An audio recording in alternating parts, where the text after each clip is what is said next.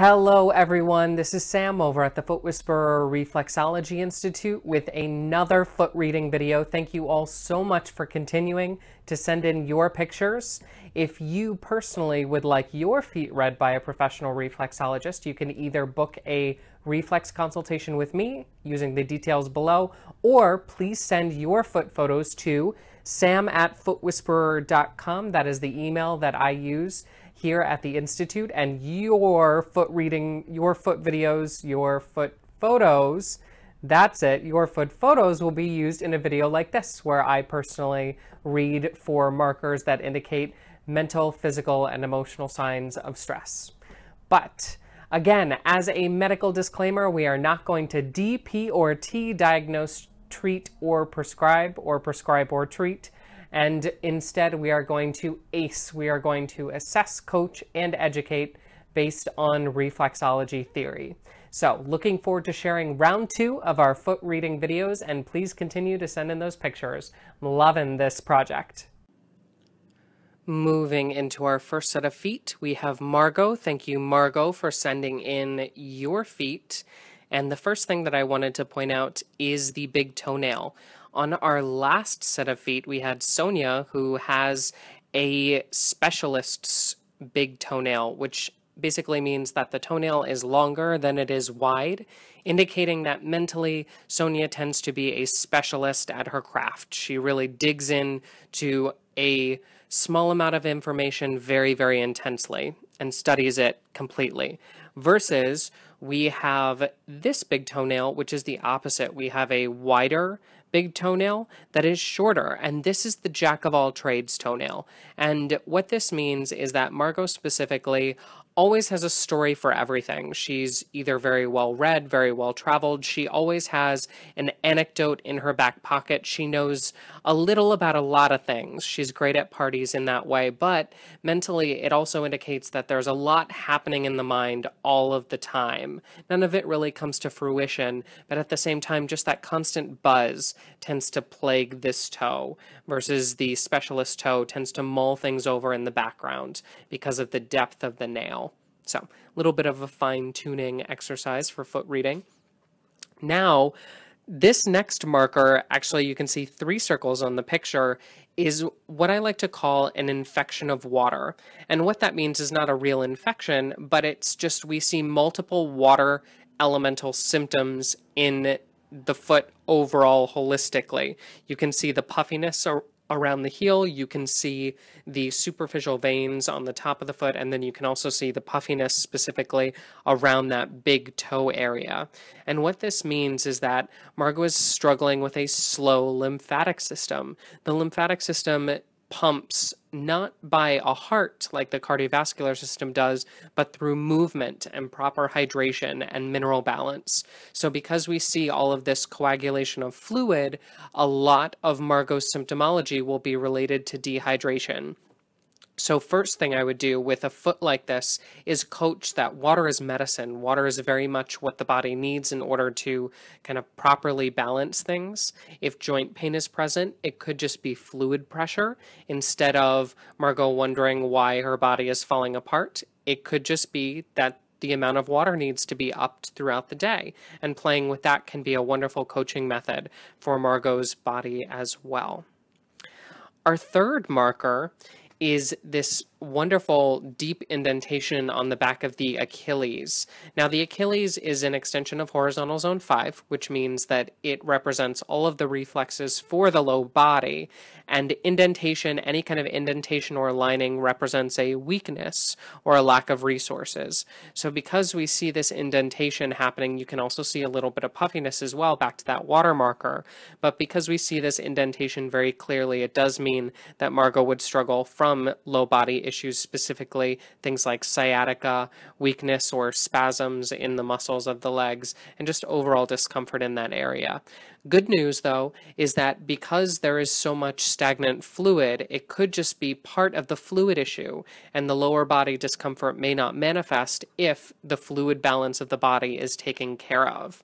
So those three symptoms I see in concert. It's often very important when clients come in for a session with me or a consultation with me that I let them know that when certain issues manifest, there's always a reason for it, and it doesn't always mean that you're broken. Sometimes it just means that lifestyle needs to change in order for the body to come back into balance. And that is definitely what we're seeing here with Margot. So Margot, thank you so much for letting us look at your feet. Moving on to our next pair of feet, we have Anne. And Anne is actually a student of the Foot Whisperers online classes, and she's also a local client of ours. So thank you, Anne, for submitting your feet. I know that you love us so much. And first thing that we're going to pick on Anne for is these calluses on the balls of the feet. And whenever we see callusing, it's what we would call an earth-based symptom. It rules hardness in the reflexes, defensive tendencies, also an accumulation of very fibrous tissue. Because the ball of the foot represents all of the reflexes for horizontal zone 2, being the chest, shoulders, ribs, reflexes for the heart, lungs, basically everything chest cavity, this callusing would represent hardness in those tissues. So we would see an increase of shoulder tension, breathing problems, as well as not necessarily physical hardness of the heart, but more of an emotional hardness of the heart, kind of keeping things close to the vest emotionally. So that is always a very fun marker. This is something that I see in a lot of my clients who also report symptoms like kyphosis, or that hunchback, when they're hunched over a computer or a desk for long periods. This is the marker that I'll often see. So breaking that movement pattern is part of the coaching that we would talk about. Our second marker we've seen in our last video. So James, in our last video, had these deep lines that were on the base of the big toes and into the top of the ball of the foot. And what we had mentioned as far as what these lines represent is weakness in the head and upper shoulder complex. Again, lines being weakness, the toes, specifically big toes representing head and neck, and then the lining representing weakness. We can see tendency for weakness in the head, but also that T1, T2 space into those shoulder line, upper shoulder tissues. But here's the kicker. We have marker number 3, which is the lines are deepest and most visually present on the third toe. Now, this may seem very, very random to people who aren't trained in foot reading, but to an experienced reflexologist, this is gold information. And the third vertical zone, or everything that's in line with the third toe, represents the influence of the upper digestive system. Specifically, since we're looking at the left foot, it represents the influence of the stomach reflexes. Because we have vertical zone 3 influence, and then the lines are in horizontal zone 1 representing head and neck, this means that all of that weakness in the head and neck that Anne experiences is going to be related to the reflexes of the stomach. So this means diet, but also the mental emotional aspect of work and career are going to be very, very forward when we're looking at if Anne's complaining of a headache, it's always going to be related to the stomach. And that's because of that vertical zone 3, horizontal zone 1 influence.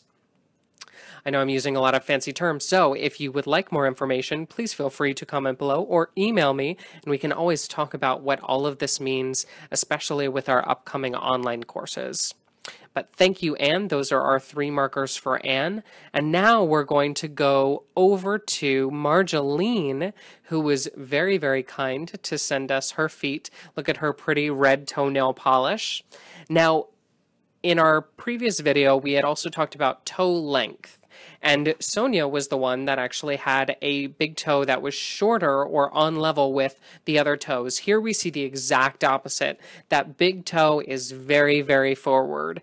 Props to the Big Toe Club. I have really, really big toes. And when that big toe juts forward like that and is very, very long and present, it always indicates somebody who's super mentally active, somebody who really has a strong mind, somebody who's also very vocal about about their opinions and is not afraid to say what they think.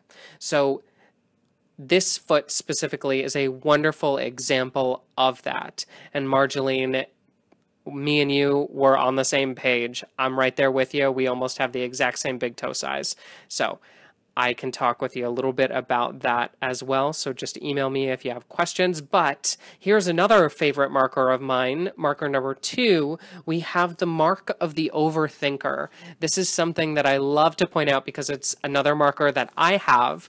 But when we have the separation between the big toe and the second toe, it becomes very significant from a mental emotional standpoint, because this means that the big toe representing the vertical zone 1, everything thoughts and opinions, and the second toe relating to vertical zone 2, everything feelings and emotions, are separated. So when I see this marker, it indicates somebody who's very much always in their head. They're always going to be separating logic from their heart.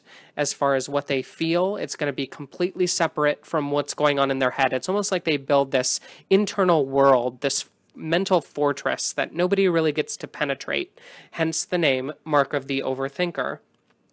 But another fascinating twist, we have the separation very present on the right foot, but then we see that the big toe and the second toe are kind of kissing a little bit. They're coming together on the left foot. And what this means is that more recently, this individual has actually slowed down that separation, kind of mended that a little bit. We can see the initial gap is still there, right as the toes start to kind of jut forward from the ball of the foot, but where they meet is together. So instead of this person really feeling like their head is separate from their heart, more recently their heart and their head have been coming together and really doing some fantastic things for them internally as far as being able to vocalize both what they think and what they feel. So Marjolaine's really found a little bit more connectivity in her nervous system as of late. So, well done.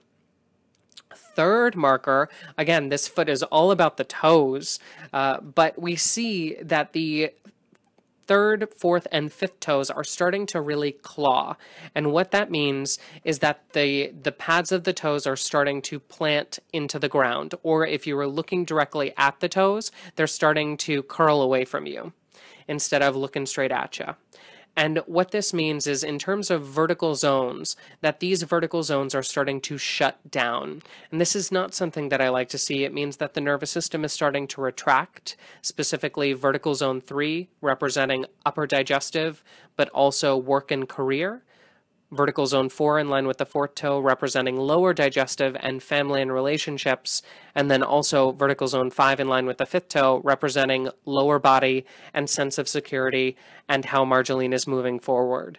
Those toes are starting to noticeably retract, meaning that both their physical and mental emotional meanings are starting to get hidden and pulled back. So although Marjolaine is able to express her feelings and emotions, all of those other aspects in terms of work, family, and sense of security, those are not so comfortable topics for her to talk about. And likewise, upper, lower digestive, and low body, they're on the weak side right now. So once those toes start to straighten out, she'll also see a reversal in weakness in those reflexes. We can also just jump, not a marker specifically that I've outlined, but you can see the superficial veining around the dorsal ankle, the top of that ankle, representing a lot of lymphatic stagnation as well. So those lower body reflexes really need to be pumped and opened above all things.